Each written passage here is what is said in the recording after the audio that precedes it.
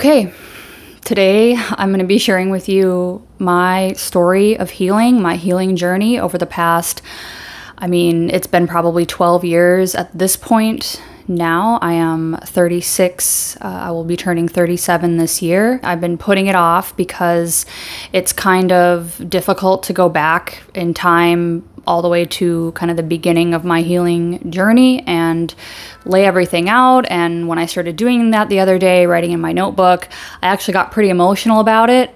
Just looking back on everything that I've tried and done and what's happened over the years. And so I don't say that in a sad way necessarily, but it's a lot. And I think it's time for me to share a lot of that today in hopes that it could inspire or encourage someone who is feeling some of the things that I'm going to describe as I go along. There have been times where I've felt very, very alone and very sick and hopeless and desperate. And so I am sharing this not because it's comfortable for me, not because I necessarily want to, talk about a lot of this stuff, but because I think stories inspire other people, stories help us relate, and stories can change your life. I know that's been my experience. I figured I would just throw mine in and see, hopefully it can help someone. So I'm going to start by following my notes today. When I first realized that there was something wrong was when I was about 15 or 16 years old. I was in high school, and I remember being a sophomore in high school, and I started having severe gut pain.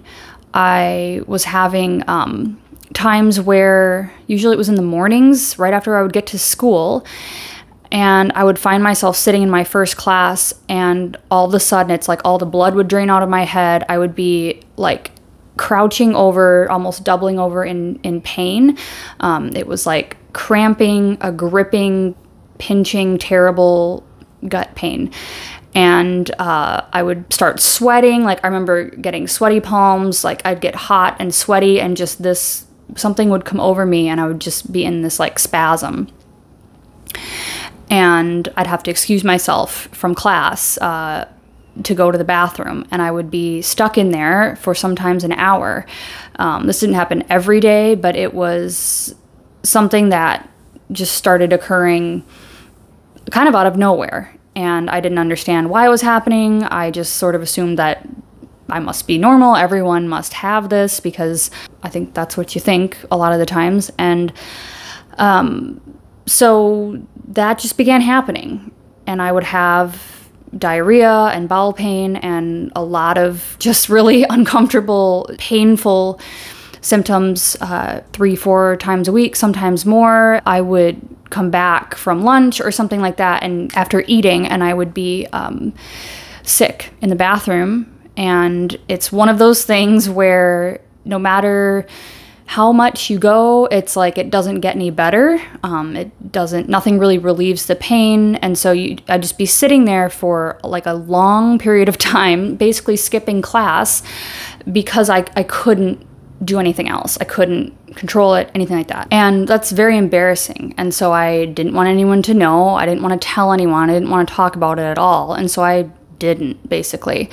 I just dealt with it, and maybe people thought I was cool because I was skipping class, but I wasn't cool because I was suffering in the bathroom by myself and hoping no one would find out. And so that basically went on until after I graduated. Then after that, I went out on my own, and I got a job, and I started working in restaurants. And I started drinking alcohol in my early 20s, maybe late teens.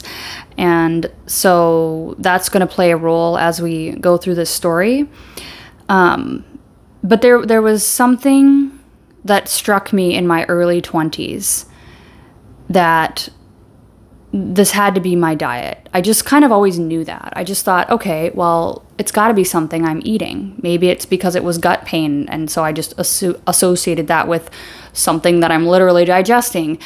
And maybe it was something more intuitive than that. But there was never any question in my mind that this was something that I just needed to go get a pill for or do something else for. It was like, I can fix this by figuring out what to eat and what not to eat. And maybe that's where I should start. And so that's when I started really getting into just reading on the internet, reading books, looking at different health resources and trying to figure out, okay, well, what's the right diet that's going to help me with this and make me feel better. And one of the first ways that I started experimenting with diet was through the blood type diet.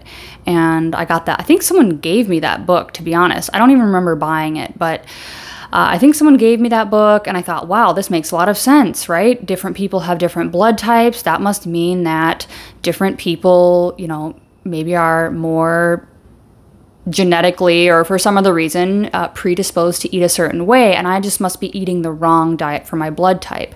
Well, my blood type, I got my blood tested. It told me that I should eat a vegetarian diet, that I should remove meat from my diet. I could have, I think, eggs and like low-fat dairy and things like that, but it said, you know, focus on whole grains, legumes, vegetables, fruits, all that kind of stuff, oatmeal, things like that. And so I started doing that, and I don't know really honestly how long it was, because the pain got so much worse, and I was starting to experience frequent constipation at this time, where, you know, I would not have a bowel movement for a week, or it would be extremely painful. This combination of sort of the IBS D type stuff that I was experiencing more as a teenager. Now it was sort of more of the constipated thing. And this made my constipation way, way, way worse. And so it wasn't long before I thought, okay, well, this isn't helping me really in any way. And then I had a friend who I had met and was hanging out with, and she told me about colonics and that I could go to a person who was certified to give these treatments. Basically, they stick a tube up your bum and they pump a bunch of water in there and they flush out your colon. And so I thought, well, that sounded great to me at the time, because I was like, I can't go to the bathroom on my own. It's a big problem. And so I started going in and getting these treatments, and I would get them once a week. And they weren't crazy expensive, but they weren't cheap either. And so this kind of started to rack up over time. And at the same time, I didn't want anyone to know that I was getting these done. And so I kind of started living this secret life of, oh, I'm going to go to the mall, or, oh, I'm going to go meet with this friend of mine, so that the people I was living with wouldn't find out that I was getting these treatments. And it seemed to help for a while, but there were actually side effects to this that were so, I mean, it was almost as bad as not getting them at all. The fatigue that I would feel after getting this done, it was like I would be out for the next 24 hours at least. I would purposefully schedule my visits on a day where I had a day off of work following it, because I would be so incredibly tired and frankly feel pretty depressed after that. And I would have loose stools and basically not be able to I'd have to run to the bathroom on demand for like the next day to day and a half. And I'm in my early 20s at this time, and so I'm trying to have friends, and I'm in the party scene, working in restaurants. I just became a bartender. It's kind of a difficult thing to deal with when you're trying to be fun and have friends and go out, and then you're kind of like laid up for 2 days every week because of your bathroom issues. And so, but I felt like, it must be doing something good for me, because I'm getting all this stuff out of me that really won't come out in any other way. But I was also reading more into diet, and I was really still hung up on the vegetarian thing. I was convinced that that was the best diet, and I started following this person. I think his name is Andreas Moritz, and I got his book, Timeless Secrets of Health and Rejuvenation, I think is what it's called. And I read that book cover to cover. And it also said, don't eat meat. Meat is bad for you. It's toxic. It'll give you cancer. And you need to do like juicing and cleansing and vegetarian/vegan diets. And so that's when I thought, well, maybe I'm just not doing vegetarian right. Maybe I need to go more strict and go vegan. And so at that point, this had been probably a few years.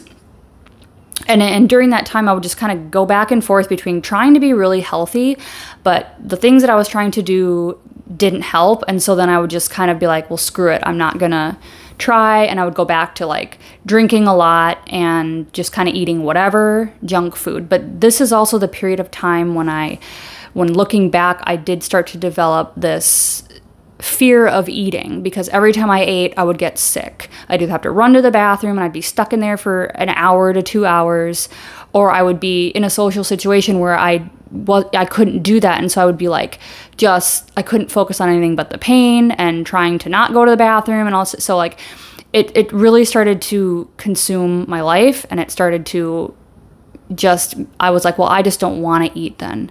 I don't really want to eat anything because I'm afraid that this is always the result every time I eat. And so I would drink a lot of alcohol, and then I would not really eat. And then when I'm hungover the next day, then I would kind of go out and binge more on some junk food, because actually junk food didn't make me feel as bad as eating whole grains and vegetables and fruits and all these kinds of whole foods. And so this, looking back, is where I started to develop the sort of perfect storm of a restricting and binging eating habit, because I was afraid to eat, I was afraid to be sick, but then obviously at some point you have to eat, and I was using alcohol to kind of mask the pain and the symptoms that I would feel, and so then I would, get into this cycle. And so that's kind of where that began, and that it has been the hardest thing to break for me over the years. So I was learning more about the vegan diet. I was, kind of convinced that that's what I needed to try. And so I believe this was about when I was 24, maybe, I decided to try raw vegan. And so I just ate, fruits and vegetables. I would cut them up, bring them in my lunch to work and stuff. And I remember I was probably about a week or two into this, I started getting so dizzy at work that I was legitimately afraid I was going to black out and fall on the ground. And I was so bloated and uncomfortable and constipated and could not go to the bathroom that I was like, I don't know how I'm going to work. Like, I don't have enough energy to stand on my feet. But I still tried to, I think I did really raw vegan for like a couple of months before I was like, I can't live like this. You know what I mean? Like, this is not. And I know there's a transition period, and they all tell you it's going to take a while and stuff. So I tried to give it a fair chance, but it was just I just felt so bad. And so that is, again, a point where I kind of got to this desperate place of despair. It's like, well, I should not be feeling like this. I should not be in my early to mid 20s feeling this terrible. And again, with the feelings of loneliness and being alone, these aren't things that are easy to talk about with other people. It's very hard to kind of, again, have this sort of secret life of being sick and trying to hide that and be like, yeah, I'm fun and hip and happy and I feel great and let's party. And it's like, but I kind of want to curl up and die right now. Like, that's honestly how I felt for a lot of my 20s. And this is, again, where alcohol became a painkiller for me. It became an emotional painkiller, but also a physical painkiller. Because when I would not eat for a day or 2 days, but I would have some drinks at night, I actually felt pretty good. Those were the times where I physically felt the best, oddly enough, because I was getting rid of some of the pain and then not putting things in that were causing the immediate reactions that I was used to getting. Okay, and I wanted to mention this about the person who I was receiving the colonic treatments from. She would tell me that I had, a massive buildup of yeast. And so I started learning about candida and yeast, internal yeast infections. And I didn't really have any other symptoms at that time. But every time I would go in, she would be like, dang, girl, you got a lot of this. And I would also have, I don't even know if I'm going to tell you some of the other stuff. But, after I would get those treatments done, it was scary sometimes to see what would come out after that. And so that was always terrifying to me. Like, what is happening inside my body? Exhaustion, the brain fog was so bad. Now we're at my mid-20s, and this is when I started having some other things happen. I was at work one day, And I hadn't had any like major attacks, which I'm just calling them attacks because that's what they feel like, until I was at work one day. It was, you know, I was on the lunch shift behind the bar, and I got one of those things where it was like, it curls you over in pain. It's like someone punches you in the gut with like a red hot knife. That's what it felt like. And it would be like very intense for a short period of time, and then it would kind of ease off. And then then I'm just like, what do I do? You know, there's people sitting all around me. I'm literally in the middle of this giant U-shaped bar, serving people lunch, beers, whatever. And it's like, what am I going to do? I can't go to the bathroom. I can't, you know. And so I ended up finding a minute and going back to my manager, and was like, I think I have to go home. Like, I am really sick. I don't know what's wrong with me. I think I might have to go to the hospital. And so I had to wait like 2 hours till they could find someone to come and replace me for my shift. But I eventually got to leave, and I got someone to give me a ride to the hospital and got a CAT scan. And my CAT scan came back clean. They said, there's nothing wrong with you. You don't have any blockages. There's nothing, you know, wrong with your colon, your digestive system. We couldn't see anything. And I thought, okay, what the hell was that then? Like, where did that come from? Like, I didn't imagine this. This was real, and it was sort of just like, well, there's nothing there, so, you know, we don't know, go home. So again, this just added to my frustration because I didn't know what else to try at that point.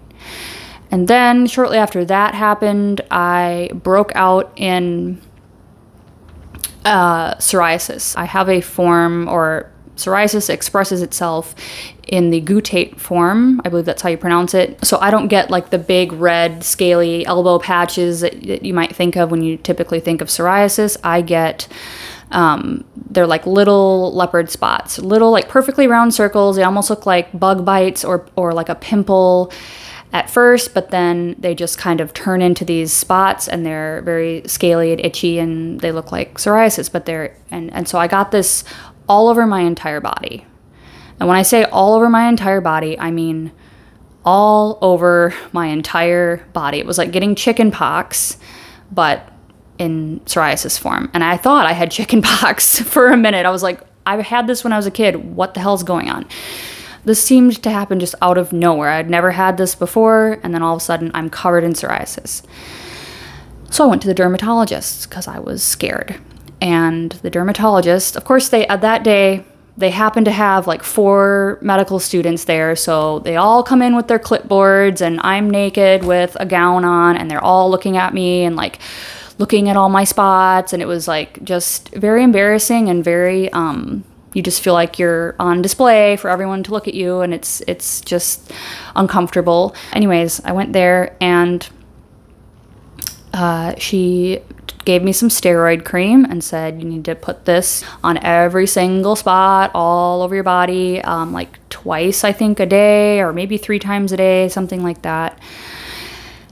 And then she came over to me and whispered, like got quiet after the students had left. And I don't know why this sticks in my memory, but I always remember she came over and she like came up close to me and she goes, you know, we don't really advise this. We don't tell people this in general, but what's really going to help you is to get out in the sun and don't wear any sunblock. And I was living in Florida at the time, so there was plenty of sun. I lived right near the beach. And I thought, why do you have to whisper that? That actually sounds like a great idea. Like, okay, vitamin D, sunlight must have something to do with this. But why do you have to whisper that to me? So I did what she told me. I took the steroid cream and I dabbed it all over my little leopard spots 2 times a day. And I also went to the beach every day and laid in the sun with no sunblock. And it took about, I would say, a good solid week to 2 weeks before I noticed any difference, but slowly they started to, you know, kind of dry up, turned white, and then I had white spots all over my skin, whereas they had been red and scaly and gross before. They all turned white and then eventually went away. And so I thought, okay, well, thank God that's over. Thankfully, I have never had another episode that bad since then. I think that was like 25 maybe-ish years old. But I will get patches from time to time. Usually it's in the winter. It's always actually in the winter. But lately I've actually had some persistent ones that even though I've been getting some sun, they don't want to go away. And so I'll show you some pictures of those. And that's what I'm keeping track of here now as I get 100% strict on carnivore to see if that has anything to do with it, or if it's really more the sun, the low vitamin D, or, you know, the sun exposure that's what I need to be increasing. And so again, that was kind of like one of these last straw things where I'm like, no one's really telling me what I need to do. No one has any good advice for me, but they have to whisper things to me sometimes that they feel like they can't say, and all of that stuck in my mind. And so that's when I really, really started digging into diet and nutrition and health. And I kind of just shed all hopes of being a vegan or vegetarian because I thought that was not seeming to work for me. And so that's when I found paleo. And I don't know if this site's still up, but I remember reading like every single post that was on the site Paleo Leap. That just everything, it's funny how you look for an answer for so long and then you hear it and you're like, this makes so much sense. Why didn't I think of this myself? You know, why didn't I figure this out on my own? Everything I read on there was like, oh my gosh, no wonder I've been sick, you know? And so I started immediately eating a paleo style diet. I cut out grains completely, and I stopped drinking beer and wine, and I just drank liquor because I was still addicted to that for the emotional management, because I had very high anxiety, very high social anxiety, and then physical pain that I was using this as a tool, as a medicine. And so but I tried to cut out some of the things that I thought would be the most toxic for my system. And so I focused on whole vegetables, starches, and then I added more meat and like olive oil, things like that, some more fats, avocados, stuff like that. So went back to very whole foods based, but basically removed all grains. And that really overnight, I noticed a reduction in bloating. I noticed a small reduction in brain fog. It was noticeable, but it was still an issue for me. And I thought, okay, the longer I do this, probably the better I'll feel. But I didn't continue to feel better. I kind of just got a small reduction in symptoms, gut issues, brain fog, but it didn't go much further than that. And so that kind of went on again for a couple of years, and then I basically just started going rogue, I guess, and I just stopped reading a lot, and I decided, you know what, I'm just gonna cut things out as I feel like I need to cut them out and see if I get better. And I did start hearing some buzzwords about keto and things like that. And so I think I did do a little bit of reading about keto and just realized, oh, this is a more restricted version of the diet that I'm already doing. I've already removed grains, so why don't I just cut out the starchy vegetables and see if that helps? And so I didn't really like get into counting or tracking my carbs or anything like that in the beginning. I just thought, I'm gonna cut these things out and see how I do. And I did get better. It was again like, oh, this is a little bit better. I'm having less frequent trips to the bathroom. It was always this battle of like having diarrhea for 3 days straight or being constipated for 2 weeks and not being able to go at all. And so, and always being bloated, always. I would wake up in the morning with a semi-flat stomach, and then I would be, as soon as I ate anything, I would be like, poof, bloated. And that, as a side note too, it's so frustrating because your clothes don't fit. You literally can have to wear like different size clothes from day to day, depending on how bloated you are. And I remember thinking like I would weigh myself and be like, I haven't gained any weight or lost weight. Like, why can I not fit into these pants? Or why does this shirt just feel so uncomfortable? You know, I look like I'm pregnant And then 3 hours later, I won't look like that, you know? And so like, it's just all these little things that add up, which is just like all of this anxiety and stress about eating and being around food. And can I eat in this situation? What's going to happen to me? How am I going to, you know, am I able to make it to the bathroom? Blah, blah, blah. Who's going to know? And so while keto did give me some more relief, I still like immediately plateaued and I was still having all these symptoms. And so that's the point when I was like, you know what? I am just going to start cutting things out until I stop being bloated and I stop, you know, feeling exhausted were my main things. Just checking back to see if I missed anything. Oh, I would do all these cleanses.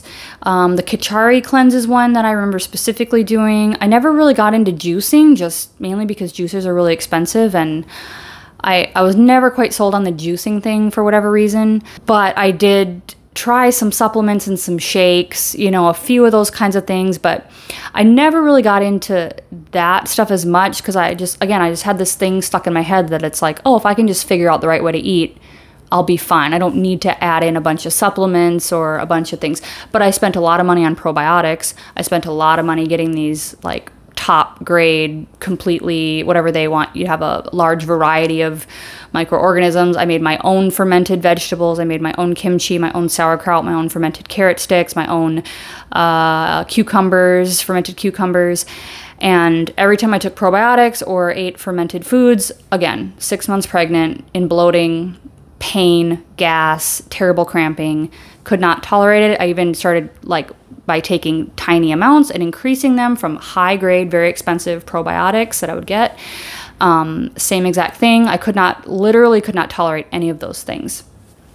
And so this is around the time I went to phlebotomy school. I was thinking I wanted to get into the medical field at some level because I was very interested in all this stuff.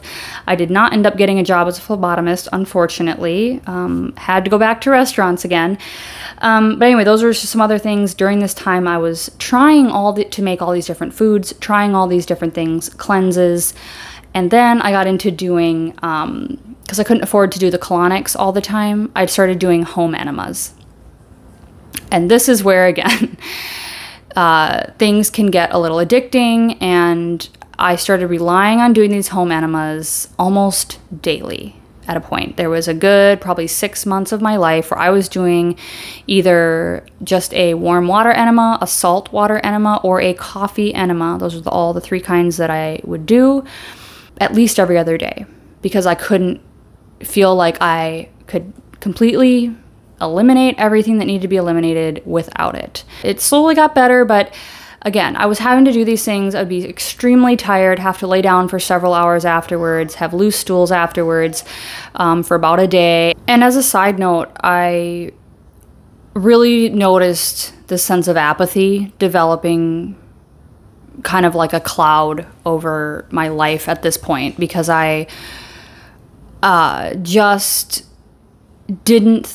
kind of started accepting that this is just who I am. I'm just going to be sick like this. And I should mention, I did go see like a primary care doctor because I had ended up in the parking lot of the emergency room one more time, right kind of before I just made all these other changes. And with that severe pain again, but I got to the parking lot, someone had driven me, and I remember I'd eaten a Subway sandwich. That's what it was. I'd eaten a Subway sandwich, and you know how much bread is in a Subway sandwich. Because I was on this restriction and binge thing, because I was afraid to eat, and I would get so hungry, and I would just binge on, like, lots of food at a time. And so not making the situation better, but that was my way to cope at the time. I had just eaten this big Subway sandwich, or most of it, and gotten this spasm, this pain, and so I ended up in the parking lot of the emergency room again, and I just remember opening the door and vomiting and throwing everything up and being like, oh, now I feel fine. I don't need to go, spend $5,000 or whatever to be told that I'm fine and I should go home. And so I did seek out advice from a doctor, and at the time I was also taking a bunch of fiber pills, right? Because we're told, oh, fiber, you just need more fiber if you're constipated. And so it wasn't really making a difference. I was taking probably 12 to 15 of these fiber pills every day. They would produce a bowel movement maybe once every 3 days or so, but it was, again, I never felt like I had a complete elimination. It was always painful, but I was limping along on these fiber pills, among all these other things. So I did go to the doctor and I asked her, I told her I don't want to be taking all these pills. You know, what can I do to fix this problem? And I remember her looking at me. And again, I don't think she had bad intentions, but she didn't know the answer. And so she told me, well, just keep taking the pills. You're getting the result you want. That's all you need to do. And I remember leaving that office going, that's not why I came to you. That's not why I came to you, for you to just tell me to keep putting a Band-Aid on the problem. That's what I've been doing, is putting more Band-Aids on this problem. And I've been doing, my own research. I've been trying all these diets. I've been trying all these cleanses. I've been doing home enemas every other day. I've been trying to clean up and eat only whole foods and increase my fiber and exercise and drink a lot of water and blah, blah. I've been doing all of it. And I still don't feel well, and it's not helping me. And all you're going to do is tell me, oh, just keep taking the pills. And that's where, connecting back to the apathy, it just started to be like, this is just how I am.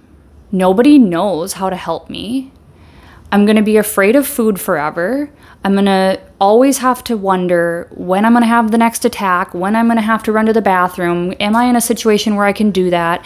How can I hide it? How can I pretend like everything's fine? How can I just wear clothes that are so baggy that you can't tell if I'm bloated all the time? Or I would have really bad gas, and obviously that's super embarrassing. And so I'd try to look for a place to go past the gas and then come back, and it's like, it completely overtook my life. And I got to the point where, at that point, I'd already tried every diet. I'd been from vegetarian to vegan to paleo to whole foods to the junk food diet to the binging and purging diet to the starvation diet to the alcohol only diet to the colonics, the enemas. I looked at Eastern stuff, Western stuff. And now I was at keto, which is all the diets I had heard about, as far as, these are the type of macronutrient ways that you can structure your eating. And so I just developed this sense of just food means nothing to me anymore. It's not enjoyable. I'm afraid of it. I don't want to eat, but I have to eat. And I have this just completely messed up relationship with food and health and my body. And no one is helping me.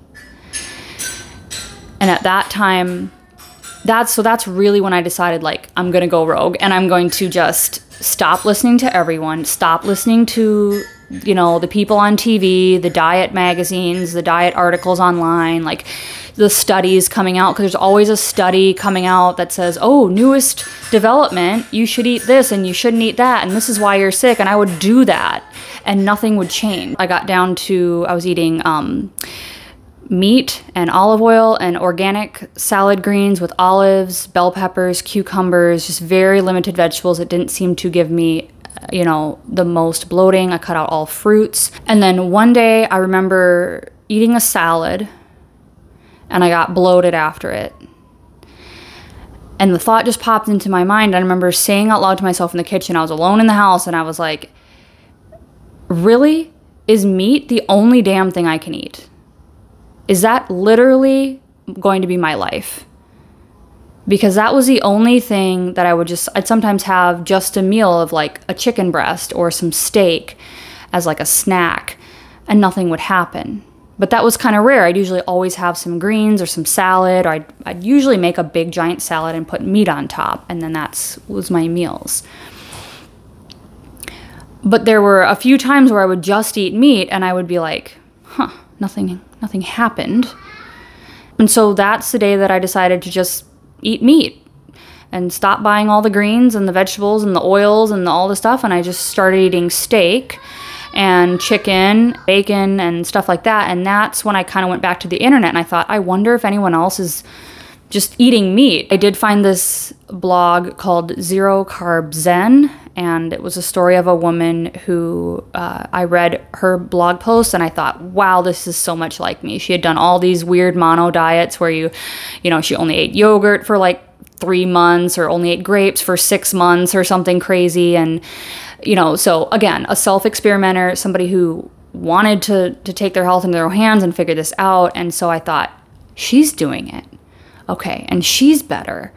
And then I started hearing things, you know, I had started having things pop up and I realized, oh, this is called a carnivore diet and you just eat meat, and this is like an extreme elimination diet, so you can figure out what you can tolerate, what you can't tolerate. And I had kind of gone about it in a backwards way. I'd started with everything, doing all of it, and then slowly cut everything out until I discovered that an all meat diet made me feel good.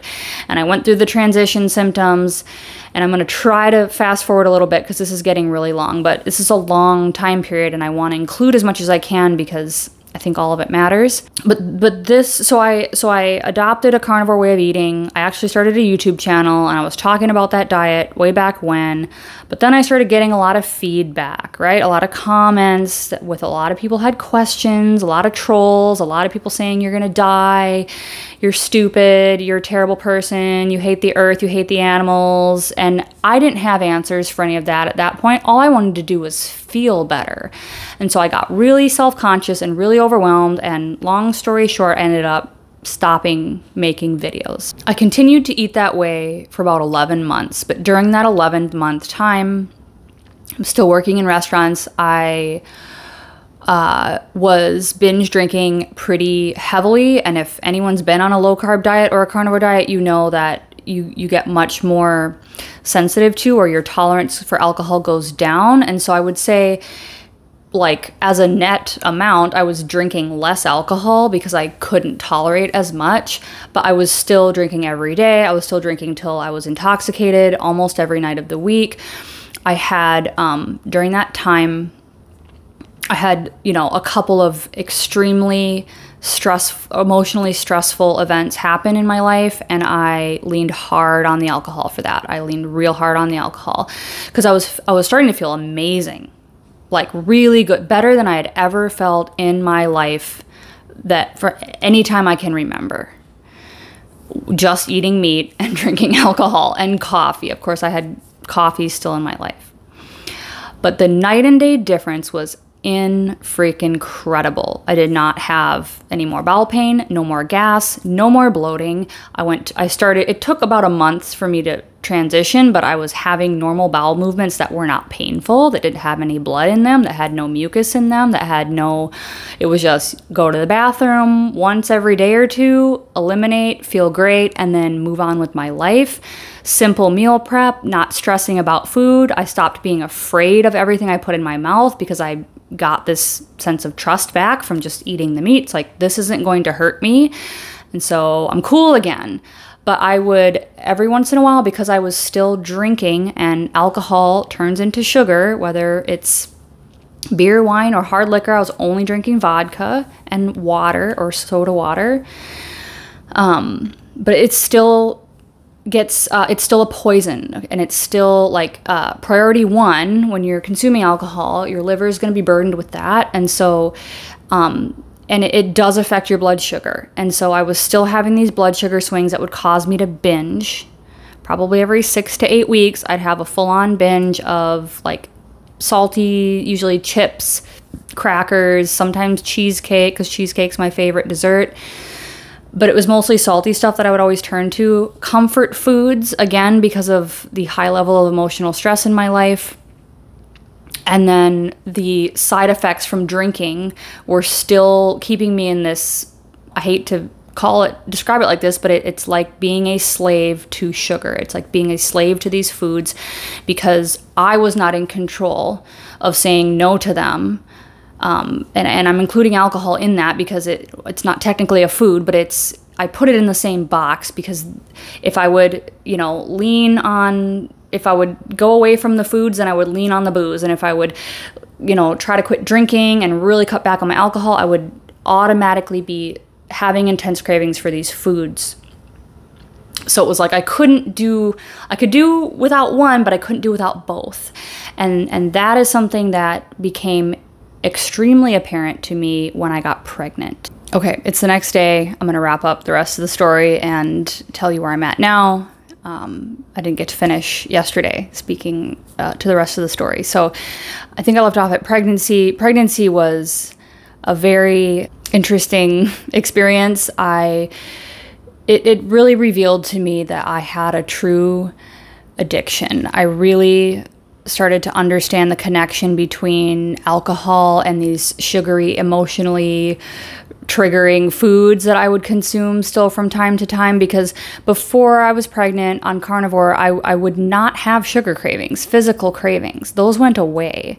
And that's where you get this sense of food freedom. You stop thinking about food. You stop wondering when your next meal is going to be. Like, you just sort of fall into this pattern of intermittent fasting, and it's just easy, and the prep is so simple, and you just, like, all that anxiety goes away.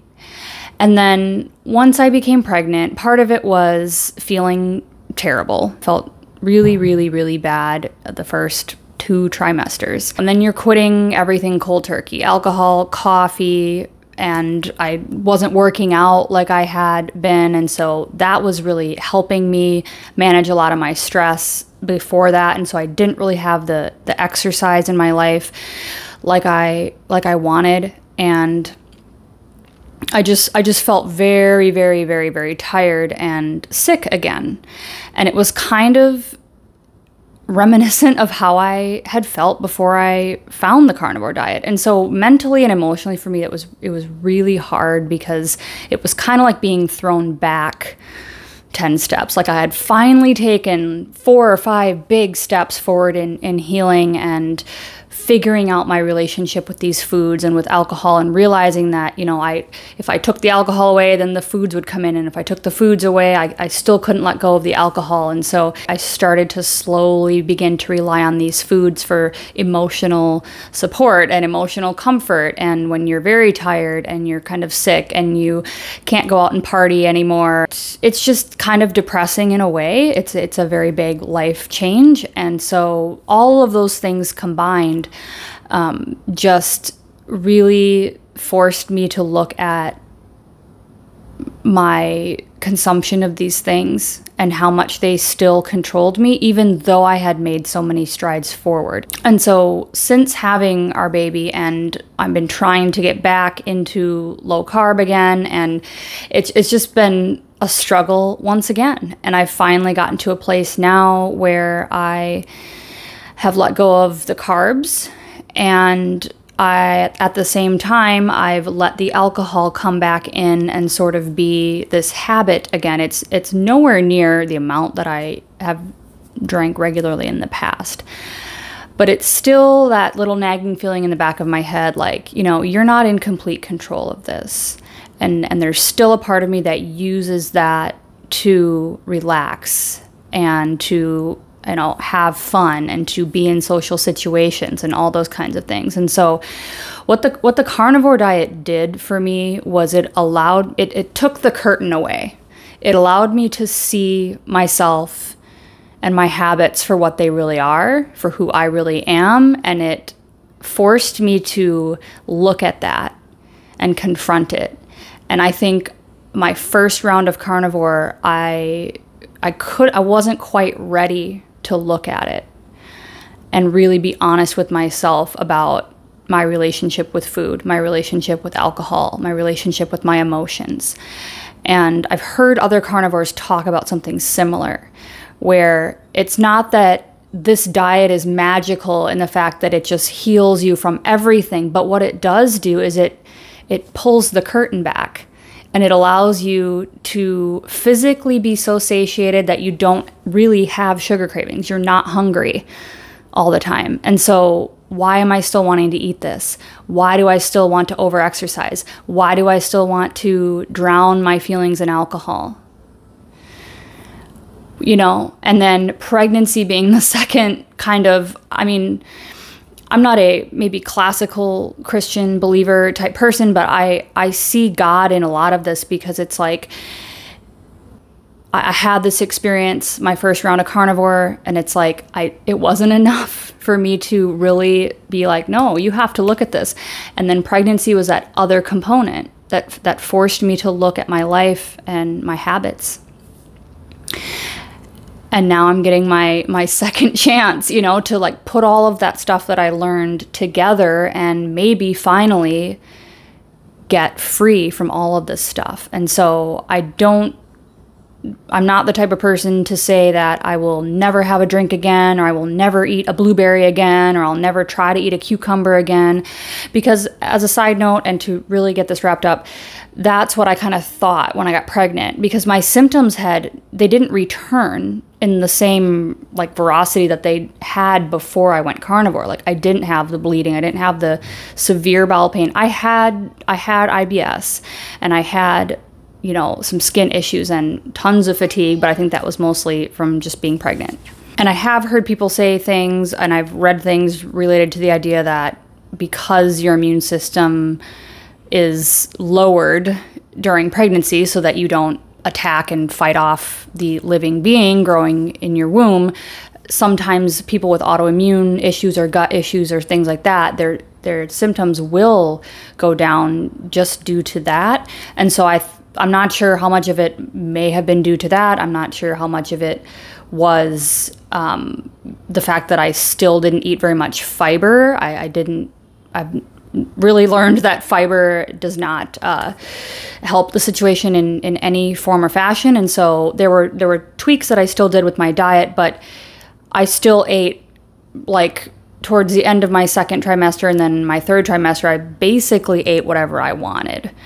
And I had maybe 25 to 40% of the symptoms that I would have had eating that diet before I ever started carnivore. And so that was also something that got into my head, like, wow, maybe I've healed. Maybe I gave my gut enough rest. Maybe I can eat like a normal person again. And I kind of got into this mindset of, I'm going to try to eat more just keto, or even go back to like paleo and be having more variety and things like that. And there again, it's sort of this going back and forth between having more carbs in my life and then hitting that binge cycle again, where it's like, when I eat a little bit of something, it triggers a binge for me. And so that is basically what I've been wrestling with over the last 3 years, because I thought, oh, I can be normal again. I can introduce things. And I've, again, had to say, you know what? I just don't think that I can. Although I don't have the symptoms to the severity that they were in the past, I still have them. I still have psoriasis right now because of what I've been eating.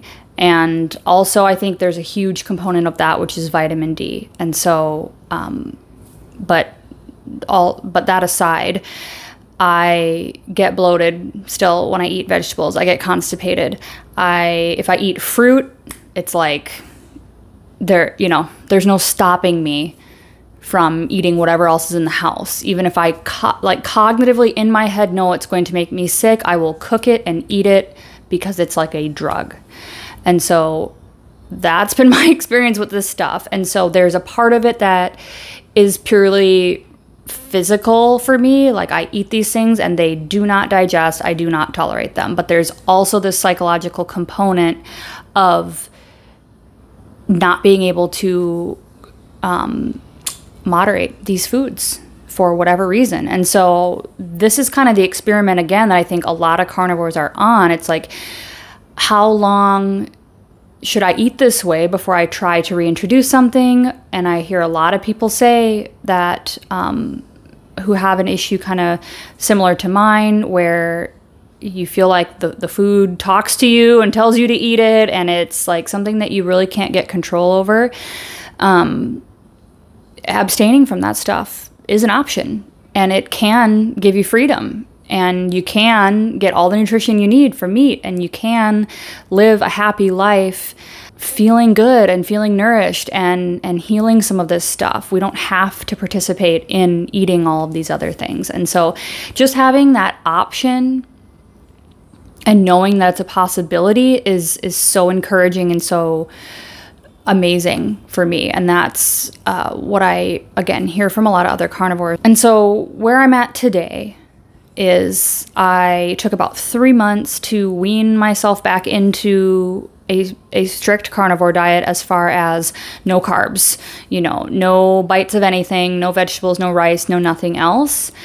And I gave myself grace, and I let myself have a few screw ups here and there, or, you know, cheat meals or whatever. But I'm to the point where I feel like I've fully adapted, but I had the alcohol still in my diet. And so now that's the next step, where I'm going to, for the first time in my life, remove both of those things from my daily intake. No carbs, no alcohol. I'm keeping coffee for now because I actually tried to quit coffee and alcohol in the same day, and I got about through 4 days with neither, and I added the coffee back in because I thought, this isn't going to work with cutting all of it at once. But I assume I have a goal to try and do a 30-day without coffee eventually and just see if it affects me. I think Sean Baker talks about how he has observed like 50% of people say when they cut it out, they do feel a difference, and about 50% of people say they don't. So it's a coin toss whether or not I will end up keeping that in for the long term, I guess. But this is where I am now. I've come a long, long way. And I feel that my experience with carnivore has given me a chance to get my life back, to get some control over how I feel every day, to get into really looking at myself as someone that I should take care of, and that I should make my health a priority in a way that's loving versus a way that was punishing, or that was self-degrading, or in some of the different ways that I've looked at it in the past. And I think there's very significant mental health changes that I've experienced too, that I think I'll talk about more in a different video, because otherwise this one will be 3 freaking hours long. And I want to give it some time without alcohol as well to really assess what might be going on there. And so I hope this video gave you some information. I'm sure, I know it was a lot to get through, so I appreciate if you listened to the whole thing. This has been a long, long journey for me, and I'm sharing it again, not because I'm super excited about telling everyone about my poop and stuff, but I have great poops now, and it's amazing to not have to worry about that every day. I'd love to hear your stories below, if you've healed from anything, or if you're new to carnivore, or you're a veteran of carnivore. Thanks for watching. I'll see you soon. I'm going to be putting up some more videos about budget carnivore meals, because I think that's very important to let people know that you don't have to be rich to do this diet. You don't have to get the best, highest quality every single thing for every bite of the carnivore diet. You can get by with what you can afford, and you can feel a lot better. So, okay, thanks for watching. We'll see you soon. Bye.